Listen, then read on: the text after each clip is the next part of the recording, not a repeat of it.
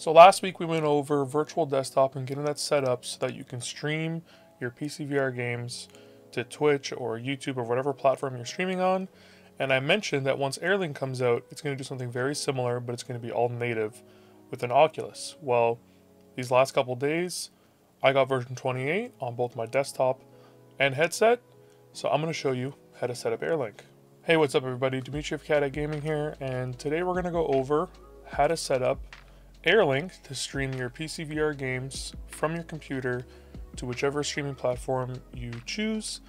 As I mentioned, it's going to be very similar to the virtual desktop video that we had last week, but there are going to be a few differences, and I'm going to show you the kind of things that I had to figure out to get certain audio aspects working the same way that they do for virtual desktop, so that your microphone from the headset is being communicated to your computer so that you can capture that again on your stream, and allowing all of the audio from your desktop to be streamed to your headset so that you can hear everything that's going on, including your alerts and so on and so forth, Discord, all that stuff. If you end up finding anything in this video helpful, I'd really appreciate it if you'd like to subscribe. It really helps me out. By the time this video comes out, I may be at 1,000 views, I may not be, but either way, I just wanted to thank all of you guys for watching my videos and being part of this community. I really appreciate it, and I'm happy that you guys are on this adventure with me, because I've been having a really great time these past 12 months. And without further ado, let's just hop right into it. So first things first, you're going to want to make sure that your headset and your PC Oculus software is updated to version 28. So they're doing a really slow and gradual rollout. Some people are getting it before others. I didn't get mine for quite a while, and then I noticed yesterday that I had the update. So I started tinkering around with it. So make sure that you check in your Oculus headset. Very easy to get to. Make sure that that's set up, and then also check the Oculus software on your computer. Now, if you don't have the Oculus software on your computer, you're going to have to download that. I will leave a link in the video description below for that. Get that downloaded and installed on your computer. That will allow your Oculus to communicate with your computer. Normally, you would have needed this if you were doing the wired link between the Oculus and the computer, but now we're going to be doing this entirely wirelessly. So once you have the Oculus software installed on your computer, we're going to have to change a few settings. So make sure you have your Oculus headset on, and in the Oculus software, we're going to go to settings, we're going to go to beta, and you're going to make sure that you turn Airlink on. As it mentions, it'll automatically turn off within 24 hours of it not being used. So if you don't see the Airlink options on the headset, which I'll show you in a second, you have to make sure that you turn it on the computer first. Now, the next thing that we got to do is we got to change around the audio and how the audio gets used between the headset and the computer, because you want your stream to be able to hear what you're hearing, and you also want to be able to hear what's going on in your computer so you can hear Discord and alerts. So you're going to go to devices, and once you have your Oculus linked up here, you're going to click on it, and you're going to see some settings here. So I have my microphone set to use Windows settings because, as mentioned in the virtual desktop video, I use voice meter. So I actually have the Oculus microphone coming in as a hardware input on voice meter, and then I have it being sent out so that I can mix it with my other microphones and everything, and I can use just my voice meter inputs on all my software so I don't have to change it around. So this is very helpful for me. But the Quest 2 for the audio out, I had to keep it on headphones. If I changed it to use Windows settings, I wasn't able to hear my games. It was being kind of a problem.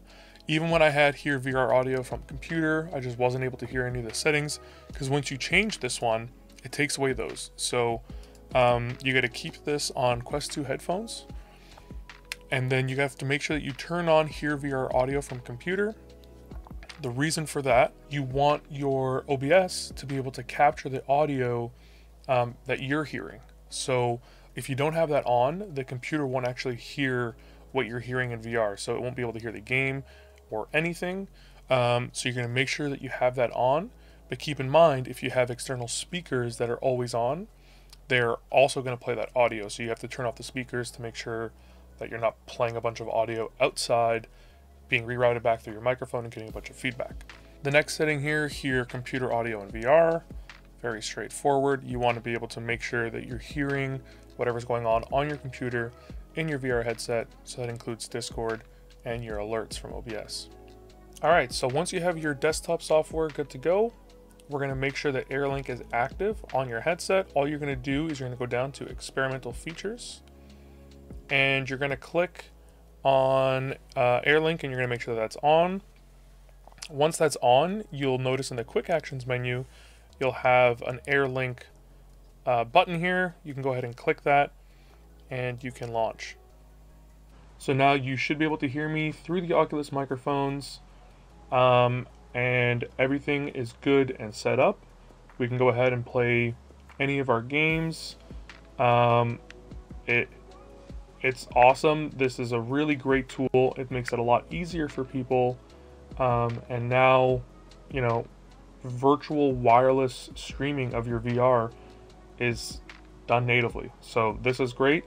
Let's go over how to have it set up in OBS and how to make sure it's set up properly in Discord as well. So let's quickly go over Discord first. So what you want to make sure you do is that you have your input device set to however you have the microphone set up. So for me, it's Voicemeeter, but if you're just using the headset, it's going to be headset microphone, Oculus virtual headset. Just like with virtual desktop, you're going to want to make sure the output device is set to default to ensure that you're able to hear everybody. I don't know why these programs kind of don't like to work with the audio out from Voicemeeter, but that's how it has to work for me, and this is the best solution that I have so far. So this setup is going to be extremely similar to how it was with virtual desktop.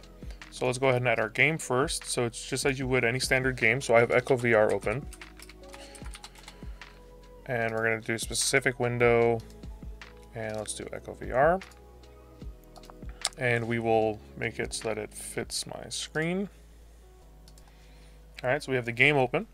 So now let's do the microphone. So we'll call this Oculus mic. And again, you can choose the specific microphone, so the Oculus virtual audio device, or you can choose the virtual one that you would use like I would with Voicemeeter, but let's just choose the Oculus one for this. So as you can see here, when I speak, the audio levels go up, so you know the microphone's working, and it's picking that up, which is fantastic. And now we're going to choose the Oculus headset as our audio device to make sure that we're getting all of that audio. So let's go ahead and add that. So we'll call this, let's call this headset. And that one's going to be called headphones, virtual audio device with Oculus. Again, just same kind of idea. And now you'll see our game music is there. So everything is working perfectly. And at this point, you could technically stream this now. If you want your Discord to be heard by stream, if you want your desktop to be heard by stream, you can add those sources yourself. You can leave it so that all of your audio is default. I don't do that. I have it so that I have to manually add my audio as sources so that I have a little bit more control between scenes. Certain scenes, I only want my music to be heard, for example, on my starting screen and my ending screen. Certain screens, I don't want Discord to be heard. So I have them all nicely set up so that I can, you know, flip around that way. But this is the easiest way to do it. And all of the audio is perfectly set up. So your microphone is going to OBS, and then your game audio from your headset is also going to OBS. And now you can stream all of it. So yeah, that's it. As I mentioned, it's very similar to the way virtual desktop worked. I just had to figure out a few of the kinks with the audio.